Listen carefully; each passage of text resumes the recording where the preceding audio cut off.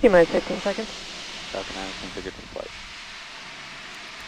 10, 9, 8, 7, 6, 5, 4, 3, 2, 1, and 0. And the liftoff of the Falcon 9 rocket and the Dragon spacecraft, packed with science and supplies for the International Space Station, humanity's home in low Earth orbit. And the Falcon 9 has cleared the tower. SpaceX ascent commentary is performed by several people. The propulsion engineer calls out propulsion events. The avionics engineer calls out avionics health and Dragon separation. The range coordinator calls Air Force satellite control network acquisition and loss of signal. And the ground station specialist calls out the SpaceX antenna acquisition and loss of signal.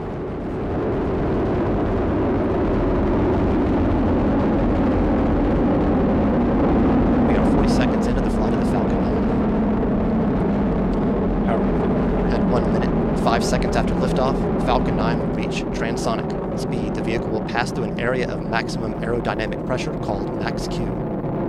At 1 minute, 18 seconds after liftoff, this is the point where mechanical stress on the rocket reaches its peak because of the rocket's velocity and resistance created by Earth's atmosphere. Supersonic. And the vehicle is supersonic.